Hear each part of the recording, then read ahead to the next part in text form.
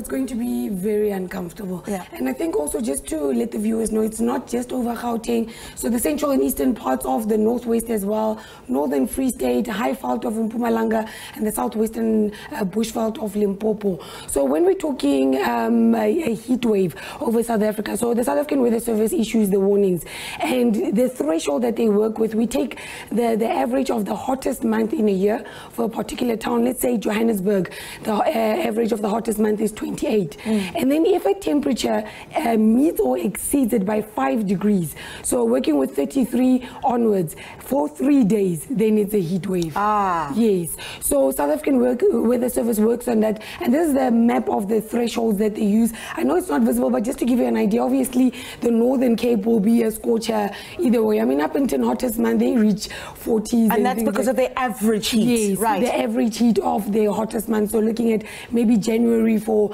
up until for us here as well. So we look at that, add 5 degrees to it. If it persists for 5 days, then you have a heat wave. So just to understand, if in the Northern Cape, for instance, like you're saying, that they generally are a scorcher. If they can average 37 at a going time, and then they get 37 plus 5 over 3 days, that's their heat wave. Perfect. Okay. That's exactly what it is. Okay, I feel smarter. Yes. Thank you. So the meteorologists at the Weather Service refer to this map when they're issuing the heat waves. So that's what's been happening for us. I mean, 32 in Johannesburg, that's hot for us, but not hot in Upington, for instance. So you work with individual cities to issue the warnings. Yeah, but 36 is still a lot for us. 35 in Johannesburg, 38 in Pretoria. Yes. That's a lot. What do we do? I mean, we're desperate to stay cool at this point. It's very hot, and I think for us here, you know, we at work and you're always like, oh, I'm at work, but we've got air conditioning. So we always say stay indoors, well ventilated. If you don't have an air con, just open up some windows, lots of water, avoid working outside, dress cool, light clothing. And then the guys earlier at Morning Live, I was telling them, drink plenty of liquors, but I'm not talking about alcohol. That dehydrates. That dehydrates you, and you can suffer a heat stroke. People take for granted, they're like, no, but I can't have a cool nyana one. No, you cannot. Cool water, keep hydrated, and then children as well. Don't let your kids play outside at the hottest time of the day. Usually around 5 o'clock in the afternoon should be much better. And then of course our elderly and infants, more vulnerable, so take extra precaution with them. Okay, really good points. I had to bring this up because I think every time we talk about extreme weather patterns, generally there's, you know, this bigger conversation now that's happening around climate change and whether or not we're seeing this sort of thing because of climate change. Is this a factor?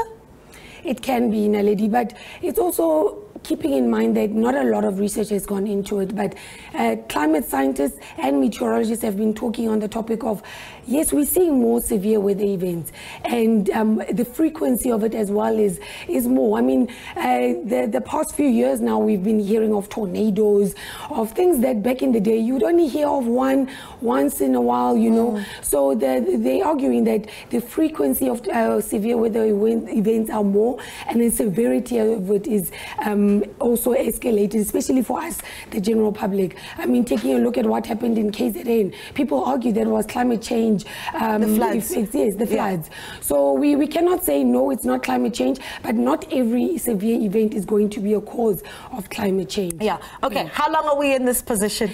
So for us, over Gauteng, for the western parts of Mpumalanga and southwestern bushveld of Limpopo is just until today. So tomorrow we're seeing a temperature of 30, which I think is lovely. That's 33 in Pretoria, and then but it's still continuing until Thursday for northern parts of the Free State as well as the northwest. So and they're still in for it. Yeah, well, this is the thing, is that it's only October also, so there's the concern that going closer and closer to December, we must expect more extreme weather. There will be. There will be. I mean, you can't take away from the fact that we'll have heat waves again when the systems allow. We'll have your severe thunderstorms caused by the heat in some instances. So we can't take it off the table at all.